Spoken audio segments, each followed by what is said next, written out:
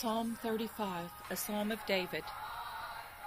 Plead my cause, O Lord, with them that strive with me. Fight against them that fight against me. Take hold of shield and buckler, and stand up for mine help. Draw out also the spear, and stop the way against them that persecute me. Say unto my soul, I am thy salvation.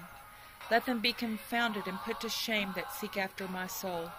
Let them be turned back and brought to confusion that devise my hurt.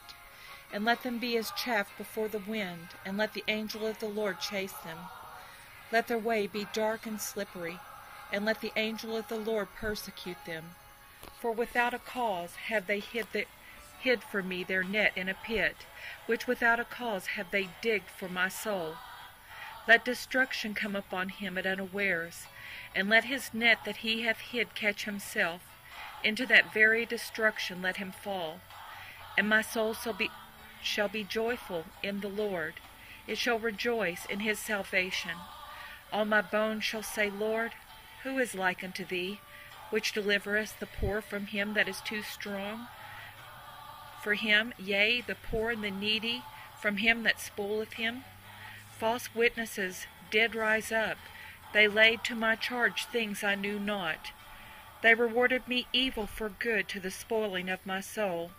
But as for me, when they were sick, my clothing was sackcloth. I humbled my soul with fasting, and my prayer returned into mine own bosom. I behaved myself as though he had been my friend or brother. I bowed down heavily, as one that mourneth for his mother. But in mine adversity they rejoiced. They gathered themselves together. Yea, the abjects gathered themselves together against me, and I knew it not. They did tear me and ceased not. With hypocritical mockers in feast they gnashed upon me with their teeth. Lord, how long wilt thou look on? Rescue my soul from their destructions, my darling from the lions. I will give thee thanks in the great congregation. I will praise thee among much people. Let not them that are mine enemies wrongfully rejoice over me, neither let them wink with the eye that hate me without a cause. For they speak not peace, but they devise deceitful matters against them that are quiet in the land. Yea, they opened their mouth wide against me, and said, Aha, aha, our eye hath seen it. This thou hast seen, O Lord. Keep not silence, O Lord. Be not far from me. Stir up thyself, and awake to my judgment, even to my cause, my God and my Lord.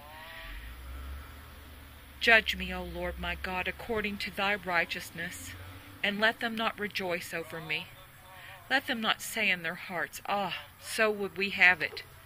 Let them not say, We have swallowed him up. Let them be ashamed and brought to confusion together that rejoice at mine hurt.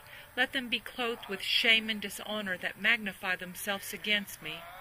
Let them shout for joy and be glad that favor my righteous cause. Yea, let them say continually, Let the Lord be magnified, which hath pleasure in the prosperity of his servant. And my tongue shall speak of thy righteousness and of thy praise all the day long.